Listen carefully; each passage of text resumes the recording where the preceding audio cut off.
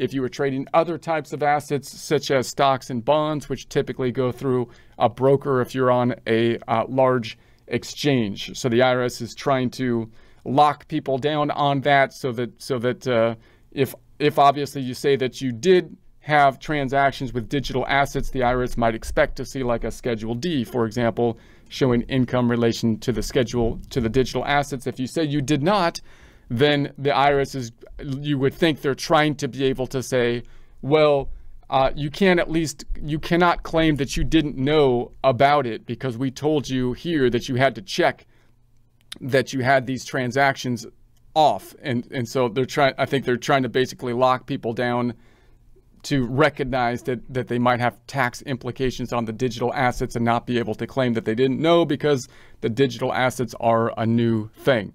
Okay, so for example, check yes if any time during 2023 you received digital assets as payment for property or services provided.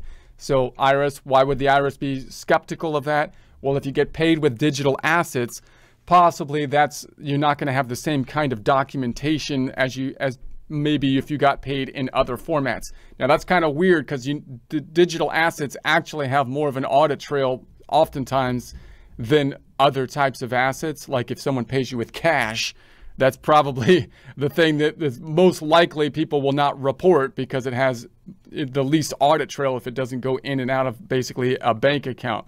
But because the digital assets are new, they're going to be skeptical of that. Receive digital assets as a result of a reward or award. So if you get a reward or an award, then you still could have tax implications with that. And of course, the IRS wants their piece of it, even if you get paid in digital assets.